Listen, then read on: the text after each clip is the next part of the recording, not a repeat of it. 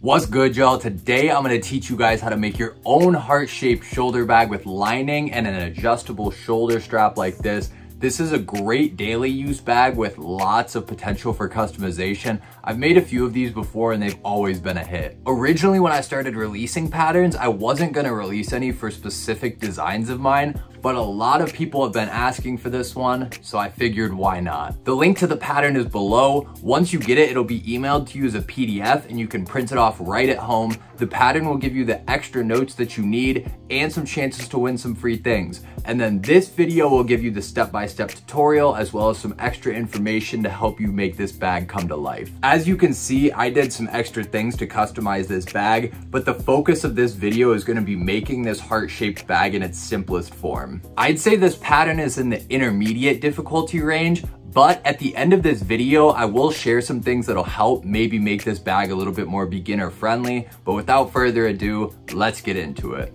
All you're gonna need is the fabric of your choice. I'm using denim. The lining fabric of your choice, I'm using lightweight cotton. And then interfacing, heavyweight backing, I'm using Decoville Heavy. The pattern, 2 1-inch D-rings, the swivel hooks and a slider for the shoulder strap, and rivets, glue, and tape are optional. You'll print the pattern at 100% scale. I recommend using a heavier paper like cardstock. You'll want to check this test square to make sure it printed properly as well. Now you can start cutting out all of your pattern pieces. You want to be as precise as possible because millimeters matter in bag making. You can start matching the numbers on your backing pieces. Then you'll tape the pattern pieces together with both sides lined up as perfectly as you can. Some of the pieces say cut on fold, and you can cut those on the fold, or what I do is I print them twice, mirror one of the pieces and tape them together. Now my pieces are ready to go and I can start cutting. For the rectangular pieces, you can cut from the pattern piece, or what I do is I just pull the measurements and cut with the ruler instead. Regardless, you can start cutting your pieces now. Each pattern piece will tell you how many to cut from each fabric, and I recommend marking the middle of each piece as you cut it. This will help later. Once everything is cut, you should have 2 base pieces from the main fabric, 2 from the lining fabric, and 2 from the interfacing, 1 bottom strip piece cut from the main fabric, 1 from the lining, and 1 from the interfacing, 2 top strip pieces from the main fabric, 2 from the lining, and 2 from the interfacing, 1 D-ring strap piece cut from the main fabric, and then all your heavyweight backing pieces, so the 2 base pieces, 1 bottom strip piece, and 2 top strip pieces. Now we're gonna do some prep work, starting with the backing. The heavyweight backing is smaller than its respective piece because we don't want to sew through it. So you'll start by marking out a 1/2 inch around all of your pieces. You'll use this as a guide to center your backing pieces. Your backing pieces should match up perfectly on the outside of those lines. As you can see, it should be exactly a 1/2 inch from the edge if you cut your pieces precisely. Now we can get all of our backing pieces in place. You'll want to iron them well to make sure they're fully adhered, and make sure everything stays lined up as you iron. Since the backing isn't in the seam, we want an extra layer of protection to hold it in place. So we'll add the interfacing on top, which will sandwich the backing and keep it in place. So we'll iron the interfacing on, making sure to press the edges around the backing to really seal it in. Now your pieces should look like this with the backing and interfacing fused on. We're gonna make the strap for the D-rings now. I'll start by marking the middle on the back side. You could just fold both sides in and iron it, but I prefer to glue it to make it extra precise, and the stiffness from the glue adds some extra durability. So I'll get some glue spread on the back, then fold one side into the line, pressing it well as I go, then fold the other side into the edge we just folded. Now the piece is ready. It should be 1 inch thick,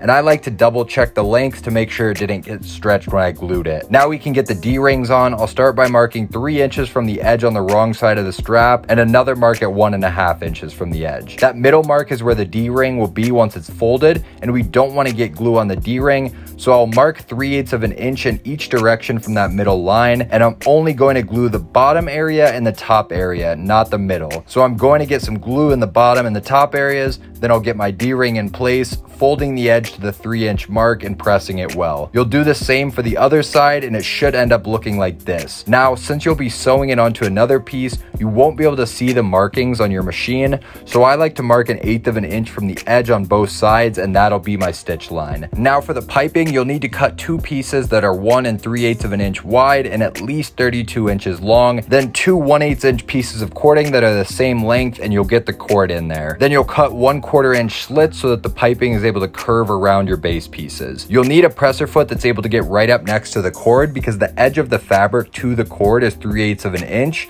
So you need to get right up next to the cord to have the correct seam allowance. Before we get into the sewing, I want to give you all a few notes.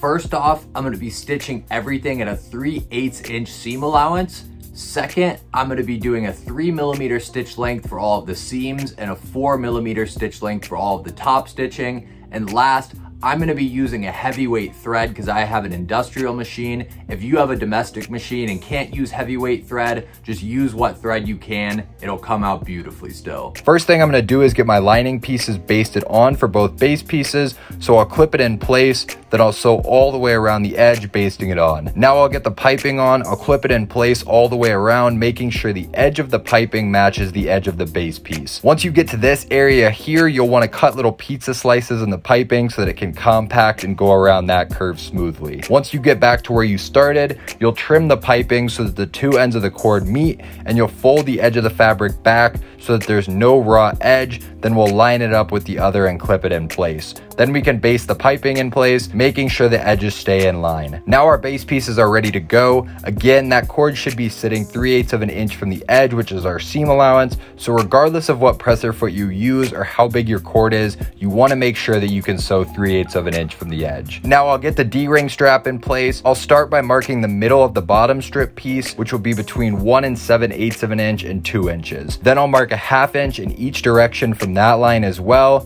and 3/8 of an inch from the edge on both sides. The top of the D-ring should match up with those lines. However, from the edge of the fabric to the top of my D-ring is 7/8 of an inch, but every D-ring is different, meaning you may need to adjust the strap length slightly, so don't take the length of this pattern piece as the end all be all. Regardless, I'm going to tape my strap in place now, matching it with all the lines I marked out. Then I'll follow my lines I marked out and sew all the way around. When I get to the top, I'll pivot, sew across, and go back down the other side, and it should look something like this now. So you just sew all the way around the outside, end where you started. If you want to make it more durable, you can add a rivet in the middle right under the stitching on both sides. I'll be adding these spikes, which will also function as a rivet. Now I'll get the zipper in. The zipper will need to be 12 inches, and it needs to be a number 10 zipper because when I sew the zipper to the top strip pieces, it'll all match up to the bottom strip piece. So if you use a different size zipper, you'll have to change the width of the bottom strip or the top strip pieces. I set up the zipper myself, but you can use a preset one that's already 12 inches. If you need to adjust the length of your zipper, I have a video showing how to do that I'll link below. I'll start by matching the right side of one of my top strip pieces to the right side of the zipper, and I'll tape it in place. Then I'll match the right side of the lining to the back of the zipper so that the zipper is sandwiched between the lining and the main fabric. So once it's sewn and you flip it, it'll be a clean finish on both sides. So I'll sew those pieces together, still with the 3/8 inch seam allowance. Then I'll repeat those steps for the other side of the zipper, making sure that everything matches up on both sides, and I'll get that sewn in. Then I'll flip it and top stitch 1/8 of an inch from the edge, and this top stitch will go through the top piece, the zipper, and the lining. Once it's done, it should look something like this with a clean finish on both sides. If you used a preset zipper, you're done now. I'm going to finish setting up my zipper though. Now I'm going to combine my middle strip pieces. I'll start by matching the top strip to the bottom strip, right sides together. Then I'll take the bottom strip lining piece and match the right side to the wrong side of the top strip piece, sandwiching it like I did for the zipper. Then I'll sew those 3 pieces together with a 3/8 inch seam allowance. You'll do that to the other side too. Now it should look something like this. So you have a clean finish on both sides once you flip it, and now it just needs to be top stitched. So I'll top stitch both sides 1/8 of an inch from the edge. Then I'll base the lining in place, sewing 1/4 of an inch from the edge all the way around on both sides of the middle strip. Now it should look something like this, and we're almost ready to connect the base pieces, but I'm gonna cut these slits right up to the basting line we just sewed, and I'll do that all the way around on both sides. And just like I did for the piping, I'm gonna cut little pizza slices in the middle where it'll go around this curve to help it condense properly in that area. Now I'll match the middle of the middle strip piece to the middle of the base piece, and I'll start by clipping it all the way around, using the slits I cut to help spread it around any curves, and again, matching the middle of the top to make sure everything stays lined up. Now you won't be able to see the piping, but you'll be able to feel it as you sew, so just keep the presser foot tight against the cord as you sew around, and that'll give you your 3/8 inch seam allowance. So I'll sew all the way around, making sure everything stays lined up as I sew, and just making sure you go really slow, especially as you go around the curves, and really making sure you keep your line as you sew around this top curve here too. Now it should look something like this, and we're ready to get the other side on, so I'll clip it in place, and we'll want to make sure we leave the zipper open when we sew this side on so that we're able to flip the bag. Then I'll get it sewn on. This side will be a little bit trickier because you can't just flex it as much as you could before, but just take your time and make sure things stay lined up. Now that both sides are sewn on, I can get my binding tape on. You can use store-bought binding tape. I prefer to make my own. Regardless, it needs to be 1 inch wide, so at 1/2 inch on each side when it's folded. So I'll clip it in place all the way around. It should go just barely past the stitching on both sides. Just do your best to keep it even. Then I'll sew it on around 1/8 inch from the lower edge of the binding tape. Take your time with this and make sure everything stays even as you sew. Once you do the same to the other side, it'll be ready to flip. If you used heavyweight backing like I did, this part is definitely tedious, but just slowly work the bag through the zipper. Don't worry, as long as you stitched everything correctly, nothing is gonna bust open as you flip it. Once it's flipped, you'll wanna go around and work the seams to make sure they're all laying flat and facing towards the middle strip,